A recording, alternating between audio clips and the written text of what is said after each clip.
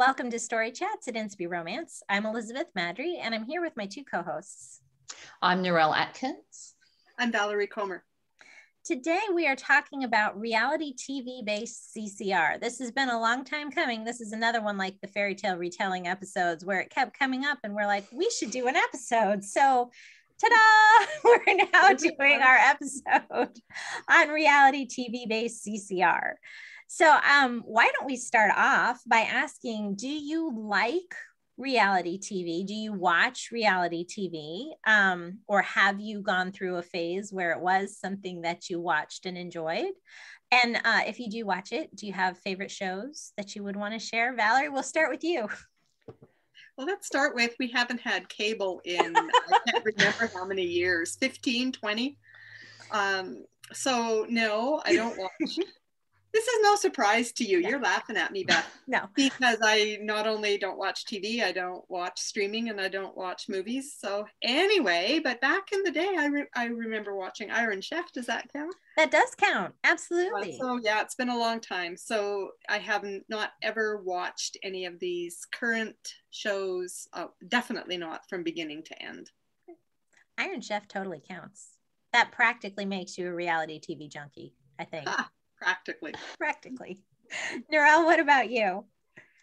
I don't intentionally watch reality TV. I have watched some. So I remember I've watched at least one season of Big Brother. Did you have that in the States? Yeah, we have Big Brother.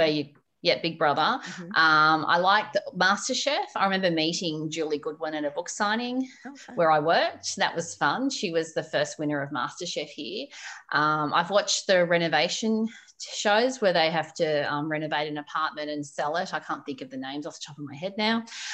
So I found those interesting in terms of looking at interior design and stuff like that. And I've watched those for a while. I've watched a couple of episodes of The Bachelor and dating TV shows. I've watched some of the early seasons of Married at First Sight, but I will admit, I just won't watch the dating shows now. I think that for a whole bunch of reasons, they're just not my favorite. They're not my thing, not my cookie. I am not a fan of the dating TV shows either. I do like the cooking competitions like Top Chef, Master Chef. I like the Great British Bake Off. Yeah. Great British Cooking, whatever that one is, with Paul Hollywood. I love The Amazing Race, which is fun mostly because it feeds my traveling desire, and sometimes they go places where I never would have thought that I wanted to go, and I'm like, ooh, I would enjoy going there. I mean, at least from seeing them go there, I think I would enjoy going there. There was a show on Netflix that I watched last summer where they were doing, I think, is it Instant Hotel, I think. And it was in Australia, which was fun because I want to go to Australia, and it's people doing basically Airbnb or VRBO kind of setups and trying to see which was the best setup. And what I enjoyed even more than just getting to see pieces of Australia, which was fun, was one of the hosts had been a host on Changing Rooms on BBC America, well, the BBC, in the early 80s. He'd been a designer on Changing Rooms, or maybe early 90s. But anyway, so I remembered him from way back then when he used to like tiger stripe all the walls. His walls were always insane. And now he was judging the decorations. So anyway, I like those sorts of things where you have to have a skill of some sort, as opposed to just wanting to look cute on camera. Yeah, I've watched Survivor. I've watched that before, but I tend to get bored after a while. I don't know. There's only so many crazy things you can do. Maybe. I've never made it through a season of Survivor. I've tried a couple times, but yeah, that one is, which seems weird because everybody says it's the same as The Amazing Race. And I'm like, not really. It's not. It's not. But if you haven't watched both, you don't know for sure. True. So take my word for, they're not the same. They're not the same. All right. So I feel like maybe the reality TV show books were a bit more of a trend a few years ago as opposed to today. I don't know that I see as many of them coming out today. What do you think? Are you still seeing these happening or not, Valerie?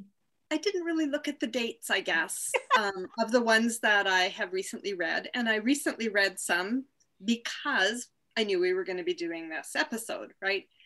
So I'm sure that at least one of them was from several years ago because it's book one in a series and they're all out.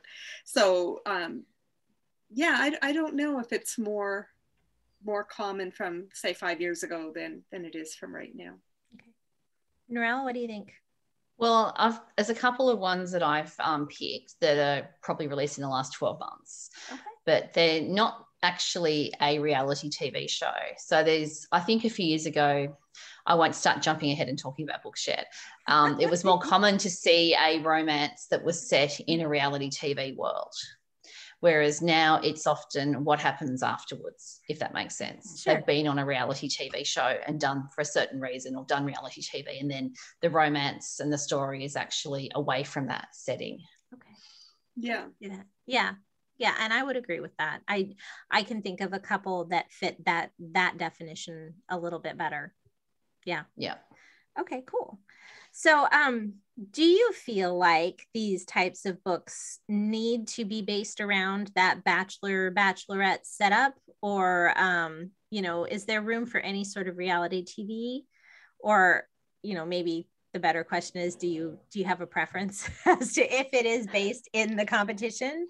What are you liking to see or looking to see? What do you think, Valerie? Because we're talking about romance, a bachelor type show gives you an automatic hero and heroine. Sure. Where other types of shows might not be quite as cut and dried on that, although why not? But yeah, it can go either way, but the ones that I found, more of them seem to be based on that, which has its own challenges. Yeah, really. Yeah.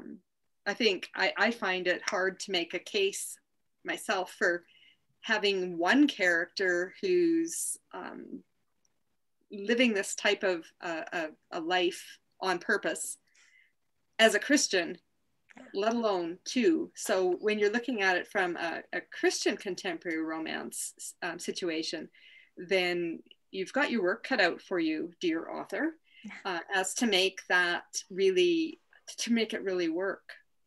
Whereas a home renovation show or something is much more neutral, in my personal opinion.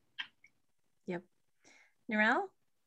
Well, this is probably going to sound weird, but I actually would prefer to read a book about a dating reality TV show than watch it, because in a book it's fiction. Mm-hmm. And I think to have your personal life under surveillance 24/7 in terms of a romance in real life, to me, is just horrifying. I just can't imagine how difficult that would be. And I think people have very different motives for going on dating TV shows. Some people, it is about the money, that it's an opportunity to get a certain result financially, and so they do that, and that may be because they've come from a desperate situation. Other people want to be actors and it's paid work, so they basically can play a role and survive that way. But then I also think there are real people that can really have their lives messed up afterwards, according to how the reality TV dating show portrays them in the actual show. So people, social media, all the commentary around it, all the magazine articles, the sort of the mini paparazzi drama of it all. And so I would rather see that in a book than know that it actually really happened to someone, if that makes sense. Yeah, no, so it totally makes sense. That totally makes sense. Yeah, I feel like I see most of the bachelorette setup kind of things. And I think because, it does give you that easy win kind of thing. But I would love to see because I love the cooking shows, right? I'd love to see cooking competitors And then you've got sort of that built-in trope of hate, I hate you, effectively, because we're both vying for this same prize. There can be only one. I would love to see that sort of setup, or something along those lines. And I did like my book. I don't think it would be on anybody's list because it's such a minor part of the backstory. It's not even like A Heart Restored, my first Peacock Hill book. Deidre had been on a reality, basically. Well, she did TV flipping show, which was sort of like reality TV because they did real life flipping, and had this big fallout with her nefarious partner / boyfriend. And that was what pushed her to go to Peacock Hill in the first place, was, how the show sort of ruined her life. And that's such a teeny little piece of the plot that you could blink and miss it very easily.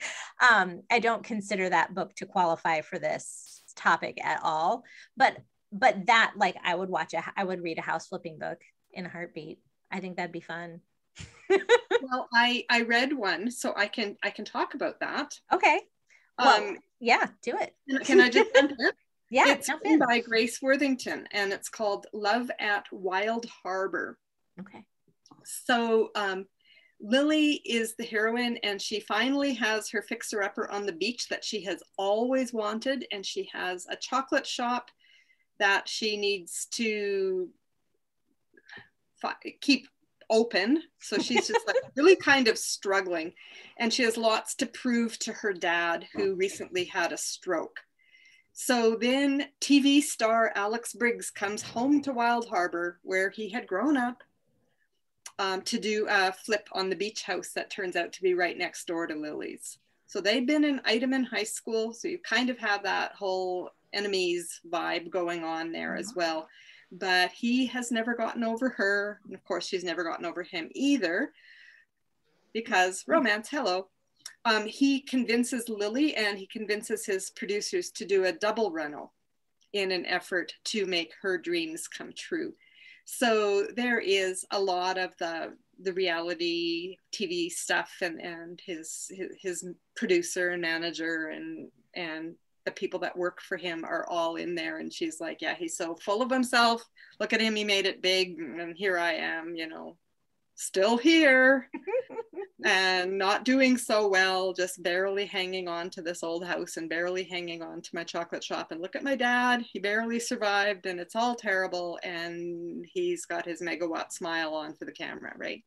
So I enjoyed that one because, yeah, it's a little bit different. It wasn't a dating show story at all, but yeah, it had the flipper aspect. So that's cool. And some fun stuff in the final chapters that you want to sounds fun. It was. I will pick that up. That sounds really fun. That really does. Narelle, since we're in books, let's just keep going, because it can be book time. I think we exhausted all the lead up stuff. What's your first book? Oh yes, my first book. So it's hard. Because I've been talking about reality TV in previous episodes, so you'll probably recognize the books I'm talking about.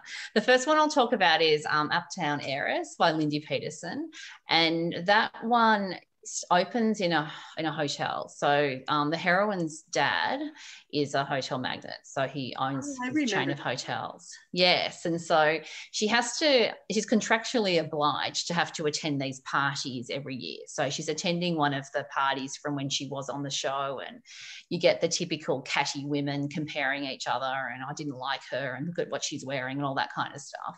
And the hero in the story is a waiter, and she ends up riding off, taking off early on his motorbike from this hotel, and and the romance goes from there. And he doesn't know that she's wealthy, and he has an issue with wealthy people for other reasons. And it's just a really fun story, but I think it really sort of gave an insight into that behind the scenes of everything might look all pretty and nice on the surface of these shows, but you get behind the scenes, and it's not that way at all. And I think it was very, very well written, the way the relationships between the women who didn't get chosen, basically, who have to keep coming back to this part of their life, and keep reliving the fact that they didn't get chosen. Oh, that sounds great fun. It does, doesn't it? I haven't read that one, but it's been a while. Might need to revisit it. Yeah, that's fun. My first is actually Love Simplified by Terri J. Haynes. And it is a dating show, but what I like about it is it's sort of a little twist on it. The heroine has developed, she's a psychologist, and she's developed this, what she's trying to really launch, this foolproof how to find a match who's actually going to be good with you and long-term process. And so in order to do that, she agrees to do this show with herself where she'll prove that her process for simplifying love, right, really works to find you long-term happiness. So interesting premise. Yeah, so it's at least a little different. It's not just, you know, who can wear the sexiest bikini of, you know, that sort of thing. And it's just super well written, and it dives into some of those things, like what should you really be looking for when you are looking for lasting love as opposed to ratings, and that conflict then between this isn't giving us ratings because you guys are sitting there talking and getting to know each other, and we need some pizzazz. And she's like, but that's not what this is. And so it's really fun. It's a little older. It's probably 5 to 7 years old at this point, but it's super, super fun. And I think it probably is the first reality TV based book that I ever read, and it just has stuck with me. So do you have a second one, Valerie? I do. I have a whole list, actually. Excellent. Interestingly, I could only think of one a few weeks ago. So I asked around and got some recommendations, and far more recommendations, honestly, than I thought I was going to get. So I read several. But the one that I could think of from the beginning was by Krista Phillips. And this one is several years old as well. It's called The Engagement Plot. And it kind of reminds me of what you were saying before. It picks up 6 months after the reality show ends. So it's the fallout of it. And during the reality show, Hannah gave her heart to Will. But it turns out that he just like took it and shattered it on television, national television. and so she's run home, and people still know that she was humiliated in this show, and part of it was that she had been trying to be a good Christian witness on the show, and that was just made fun of. So now 6 months later, he's in her Minnesota hometown begging her to consider a fake engagement to repair her reputation and his as well, with the company he's CEO of. So because it's Krista Phillips, you know you're going to be laughing all the way through, and does not disappoint because it just goes from one mishap to another. So it's not so easy to repair either of their reputations, especially as they actually do fall in love with each other. So yeah, that's a good one. Narelle, what's your next one? My next one is Regaining Mercy by Carolyn Miller, which I've talked about before. Mm-hmm. And this one is where she's a single mum. And so she went on this bachelor style, what was it called? Love at First Glance is the show she went on. And she was competing for the guy. And she did it for the money. Like, she really needed the money for various reasons. And I think she was very naive when she went onto the show. I think she thought, well, I'll do this, I'll get paid, I'll have a check to bank, and it's all good. And ends up going back to her hometown. And the way that she was portrayed on the show just really reinforced a whole bunch of stereotypes that the town people had about what her family was like, and very much sort of a white trash type thing going, which is an awful thing to say, but that's what it was like. And the opening scene of the book, she's working as a cashier in a grocery store, and this church lady is just so mean to her and so horrible to her, because she's got this very clear idea about what I'm trying to think of Mindy's like she just thinks and then the TV show has just sort of magnified this idea of the type of person that Mindy is. So this is a lovely romance, and the hero is just adorable in this book. But I think it really brings out the reputational damage that can happen after these shows. What happens afterwards, like you talked about for the engagement plot with Krista's book. Yeah. It sounds like there's a similar type of fallout there where they just can't live it down right away. People don't forget immediately. And it's that small town thing as well. Yeah. Partly people remember, and there's just all this finger shaking about how could you, or else I knew that's what you were like all along. Yeah. And she actually learned how to do social media through doing this, and so that actually became quite useful because she ends up picking up a job where she uses some of those skills that she gained from doing the TV show, some of the marketing now that she picked up. So there's always an upside. There's a silver lining to everything. So even though it was a tough experience to go through, it was character building for her in that particular story. Excellent. Interesting. So is that one of the Independence Islands books? Yes. Yeah, that's her. That's Carolyn. Yeah, it's the first one. The one with the blue cover. All right. Okay. Yeah. Okay, cool. So my next one is going to be Billionaire Love Match by Emma St. Clair. And it is a matchmaking show that was supposed to be scripted. But Casey really works hard to get on the show because she needs the money desperately. And the hero, who is the producer's son, doesn't really want to do the show, but got talked into it by his mother, and his mother is assuring him, no, it's all pretend. You just need to do this for me because our production company, our family livelihood production company depends on it. But he actually they end up falling for each other, despite the fact that the showrunners are trying to not have Casey, like they've already chosen the winner. And they're trying to get him set up with the actress that they hired to be the winner. This is kind of spoilery, but it's an older book. So, and so despite those, machinations, they still end up falling for each other. But then when all is revealed, of course, it's like, well, what was real? And I think I like the reality-based books that explore there has to be that sense, I think, in anyone who participates in these things. What was real and what wasn't? What was the show? And what is actually genuine? Is there anything genuine when the cameras are off? I read that one recently too. Mm-hmm. And one of the things that amused me throughout it was that the very first time he's tapping a code onto her wrist while they're just sitting there on camera getting to know each other. And she's like, what is this?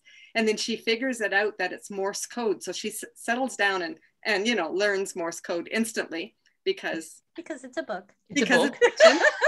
And so they use this to communicate the whole time. Yeah. Even when they're on camera, they're just tapping on each other's knee or whatever.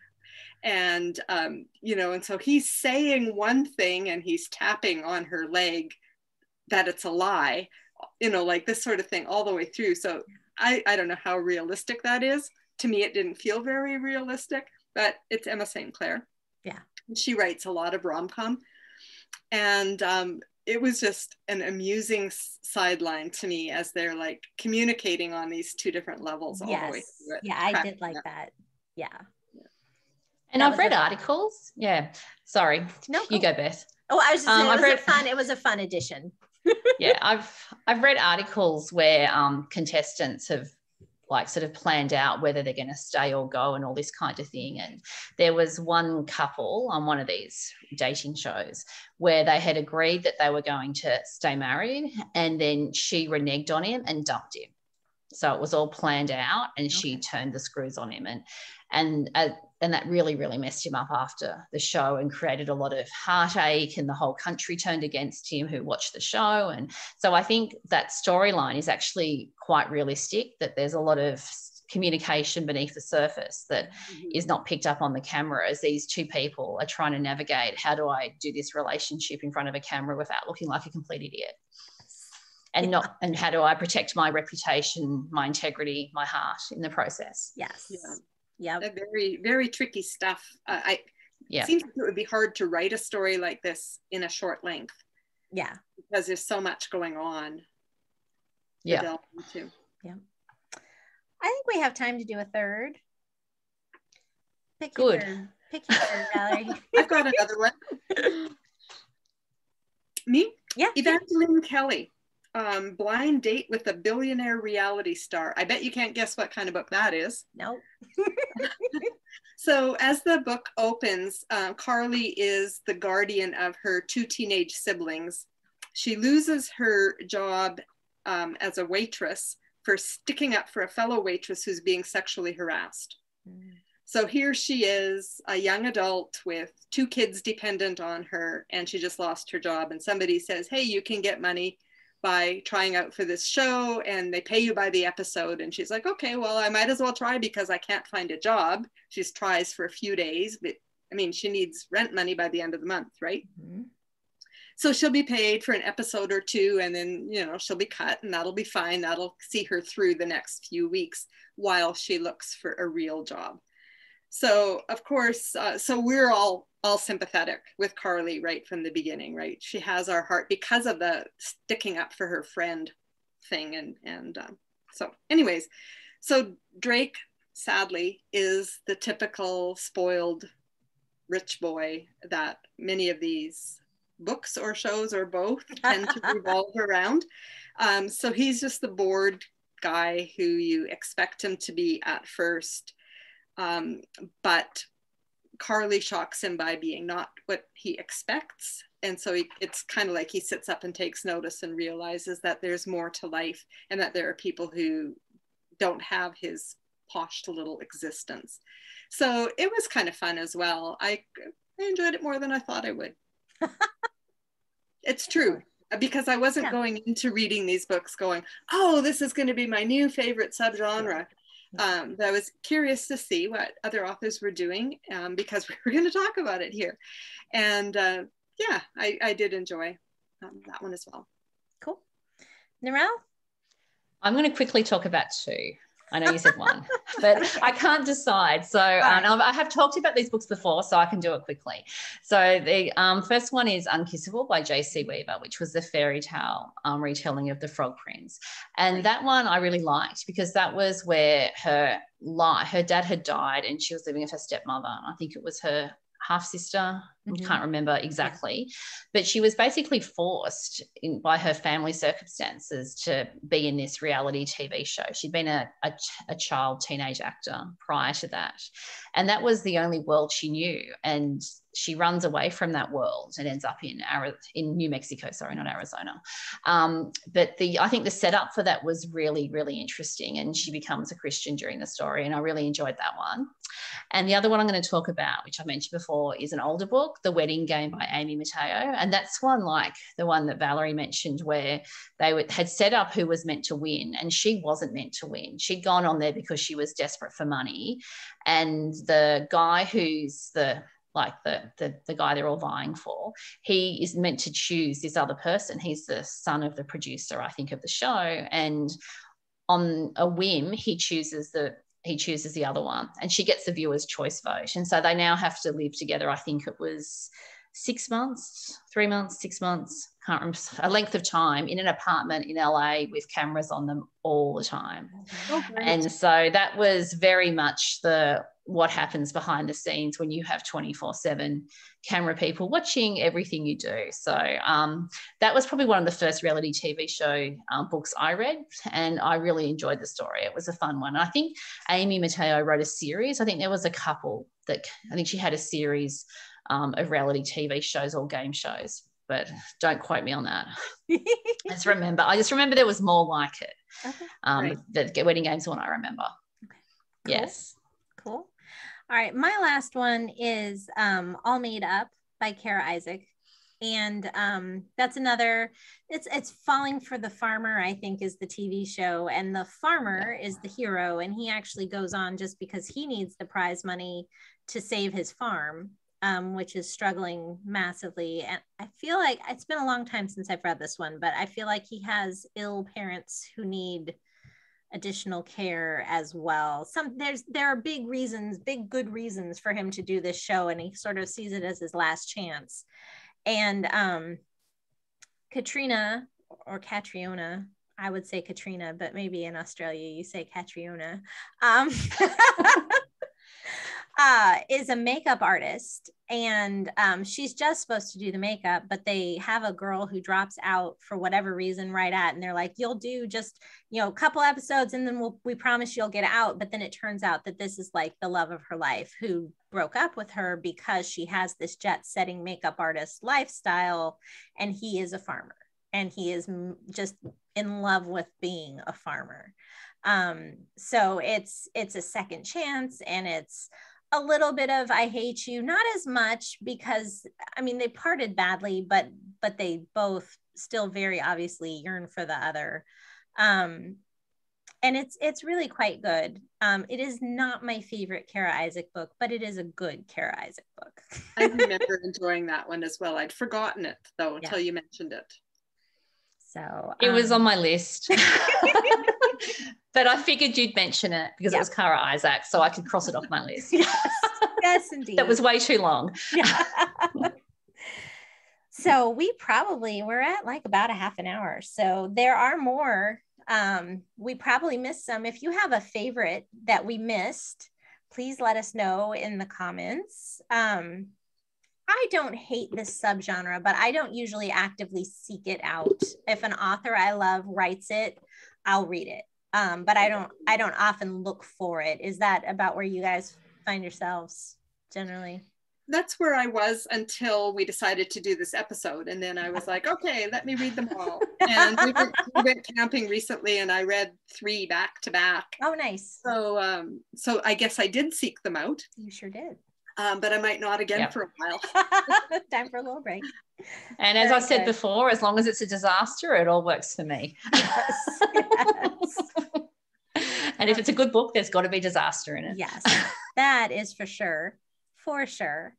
So please leave us a comment either on our YouTube channel or over on our Facebook page for Story Chats, and let us know what you thought, if we missed one, if you agree with our picks. Maybe if you have a reality TV show that you just think we're missing out on because we don't watch it, let us know that too. That's fine. Valerie won't watch it, but I might give it a try. So thank you for joining us at Story Chats. Go ahead and make sure that you subscribe and hit the notification bell if you're watching on YouTube. I lost my train of thought there for a second. I almost covered it, but not quite.